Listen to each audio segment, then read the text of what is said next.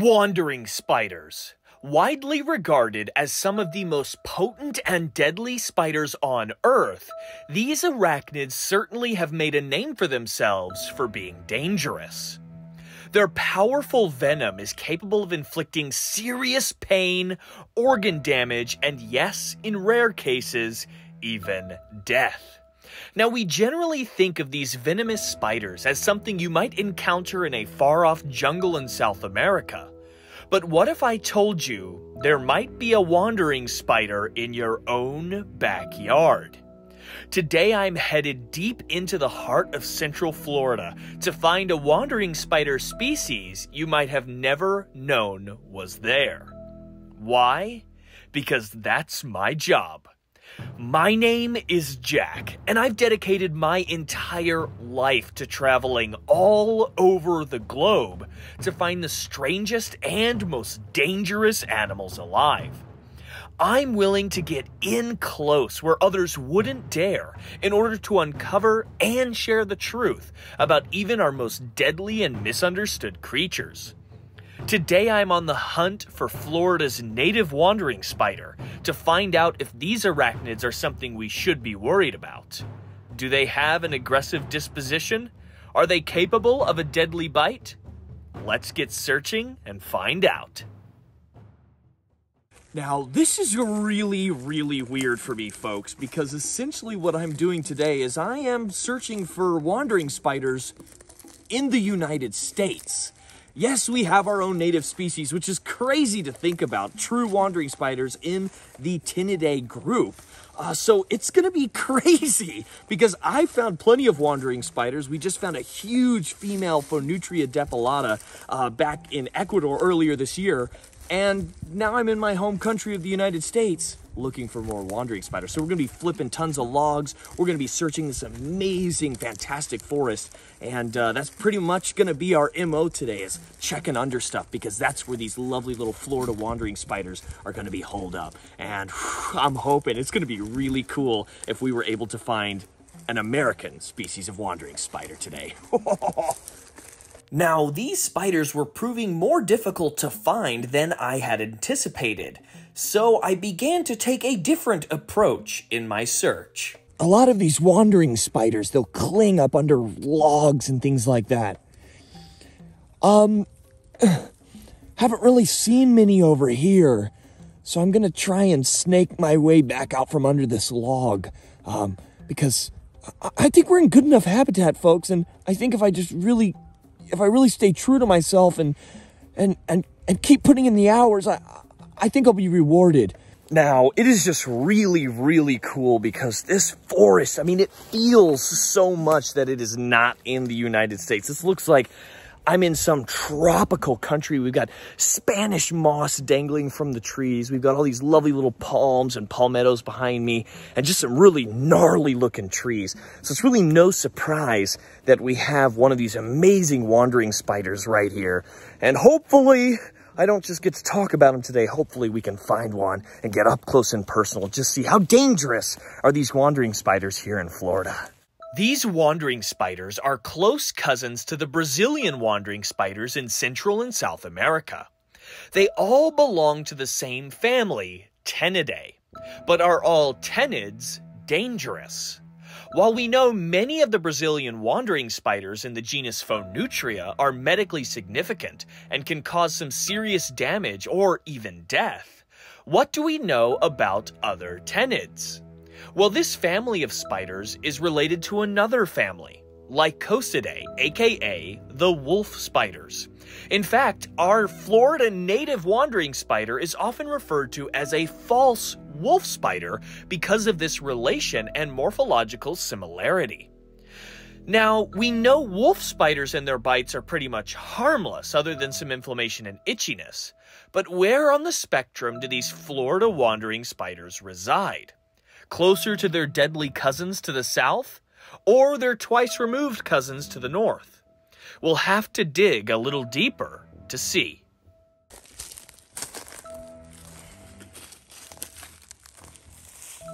Oh my gosh, dude! You got one? I got one. It looks like a little male here. Oh, I see him. Can you see him from there? Yeah, I can see him. Oh, he's gorgeous. Okay. He's just sitting underneath. He hasn't moved yet, but these are so explosively fast. All right, folks. Let me see if my animal catching prowess will work for me today. Woo, woo, woo. Right there. Florida wandering spider.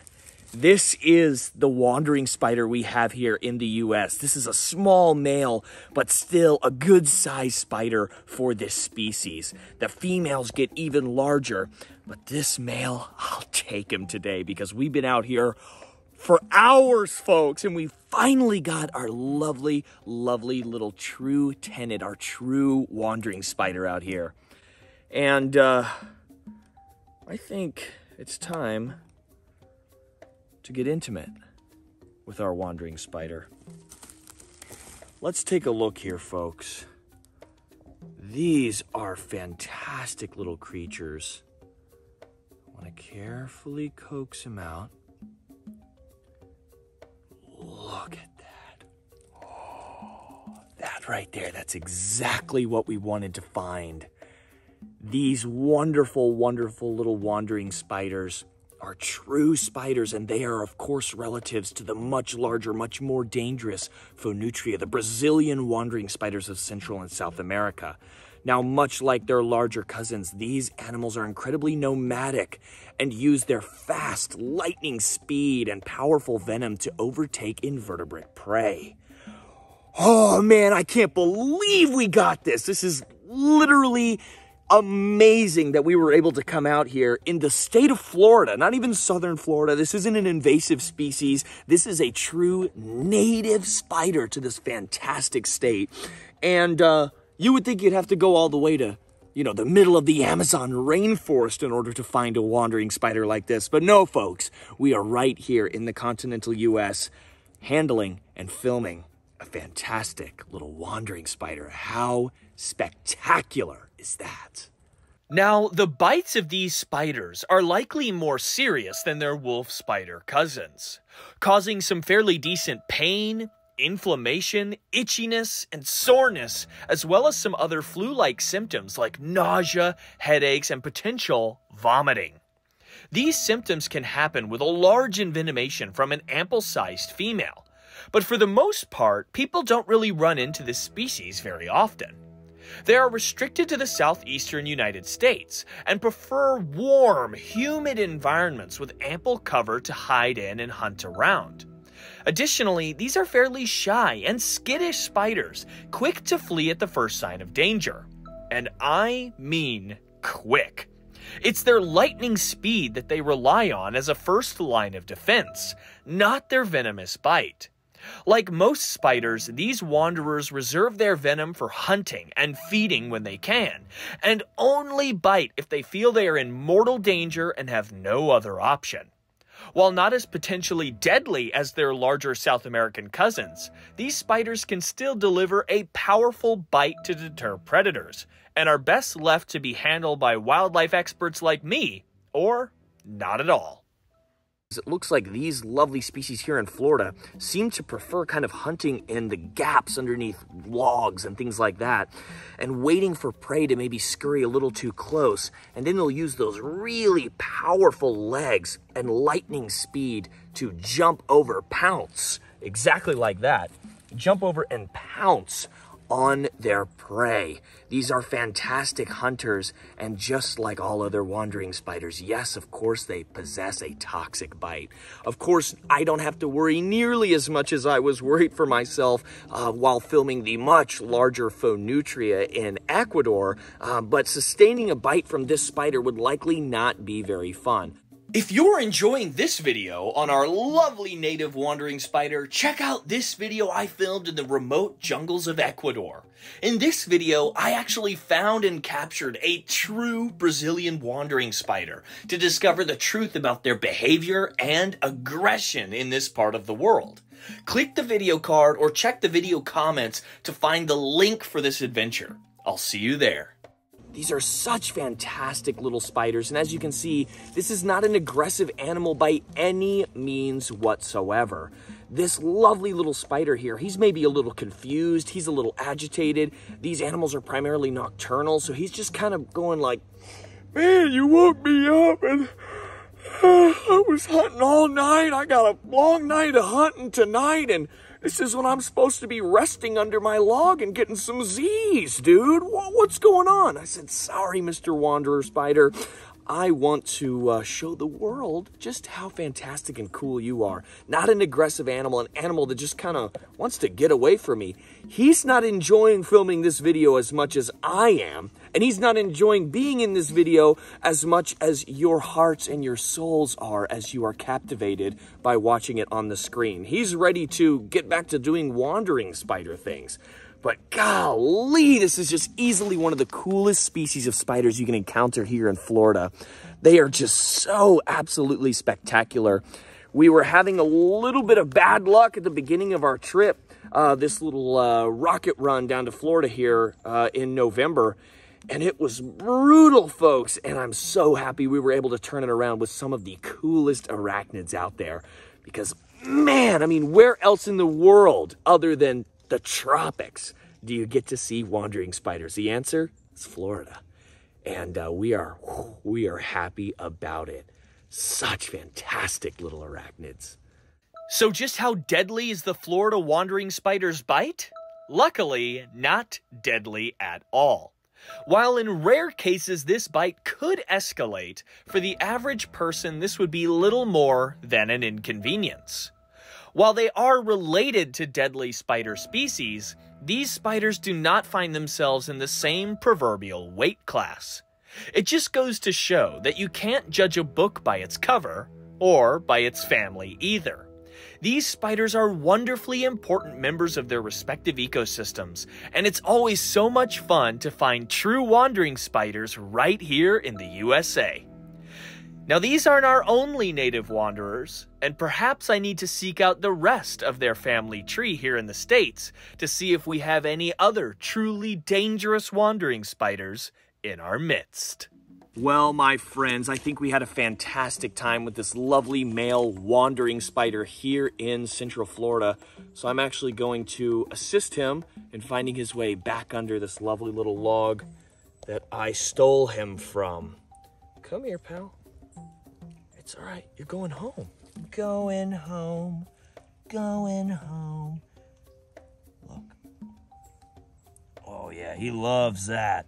Oh, and there he goes right into the dark crevices to await the night when he can come back out and stretch his little wandering spider legs and get something good to eat. Oh, that's so cool. Well, folks, that's just about everything I've got for you today. I hope you enjoyed this video. I hope maybe I taught you something you didn't know. Maybe you were completely unaware that there was a wandering spider species here in the great state of Florida.